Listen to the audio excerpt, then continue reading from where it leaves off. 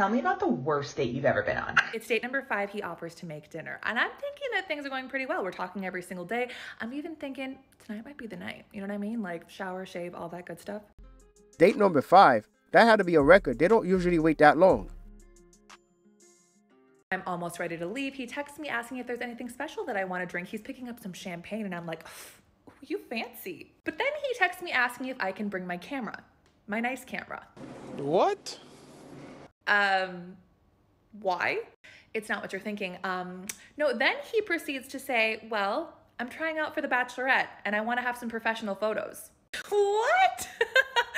Oh my God, you're so funny. Get in my car, head to his place. I get out of the car, he greets me, gives me a big kiss. He's got a bouquet of flowers. We start walking to the front door and then he goes, but wait, where's your camera? Turns out he was not kidding. Boy really did want to try out for The Bachelorette and even made it on the show, but I turned right back around into my car and went home. That was not a date. In her mind, it was a date.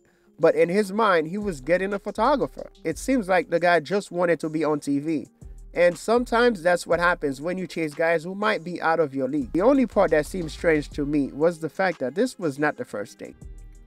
So I'm regularly asked, why am I single and what am I looking for in a man that seems to be hard to find?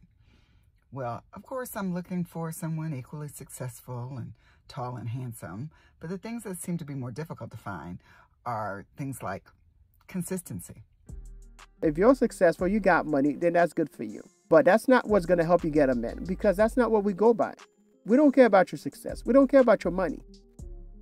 I need a guy to be consistent, to call me regularly, text me regularly, to let me know that you're trying to get to know me and that you like me.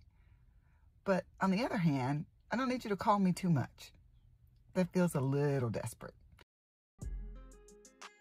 It's kind of like damn if you do, damn if you don't, because if you do exactly what she said, she's still going to lose interest in you. I mean, at this age, she's single for a reason.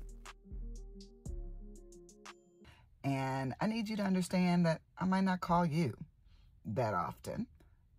I want you to take the lead. I might not be so great at timely responding to your voicemail or your text messages because I'm actually, frankly, kind of very busy. And depending on the time, it might get caught up. But I also need a guy that's dependable. A guy that does what he says he's going to do and is there when he says he's going to be there.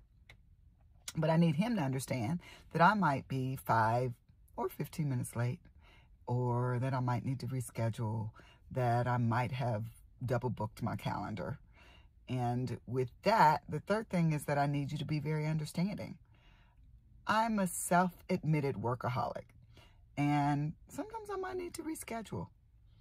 I get it. She's going to be busy, but what about the guy? Isn't he going to be busy himself? Basically, she wants a guy who's going to chase her. A guy who's going to be dependable when she's not going to be dependable herself. What exactly is that guy going to get in return? I might call you, I might have overbooked, or I might be working late, and I need you to be understanding.